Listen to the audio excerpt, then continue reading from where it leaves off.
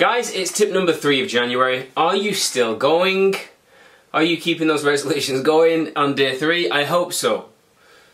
Tip 3, this tip is all about how much you should train. Now, when we get clients and they start off, they all say the same thing, pretty much everybody.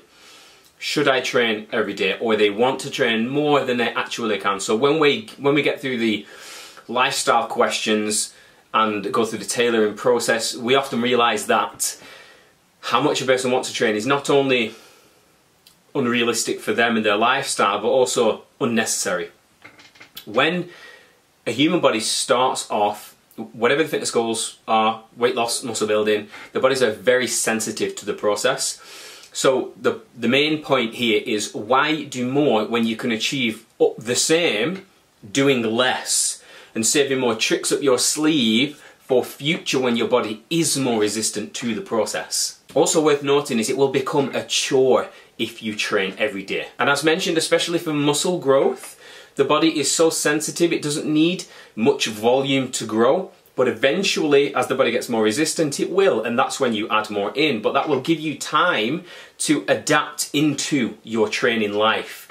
So if you can maintain 3 sessions going forward and you allow that to become a habit into your life, then eventually adding the extra 1 is no big deal. But maybe starting 4, especially 5 initially, is very taxing on your focus on life. Now, in terms of step counts, if we're talking about step counts, it's fine to do daily step targets. If we're talking about vigorous strength training or vigorous cardio, I would recommend training 2 to 4 strength sessions a week and maybe 0 to 2 cardio sessions. Now, this does depend on your goals. If your goals are fitness, that's different, but most of our clients is about body composition, losing weight, losing body fat, gaining muscle tissue.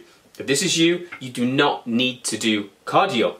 Step counts help the low impact, they don't have a big effect on the nervous system. This means strength training is much better off anyway. So if your goals are altering body composition, do not bother about any cardio equipment at all.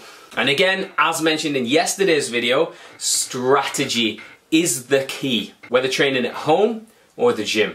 Guys, I hope this one helps. On to tomorrow for tip number 4.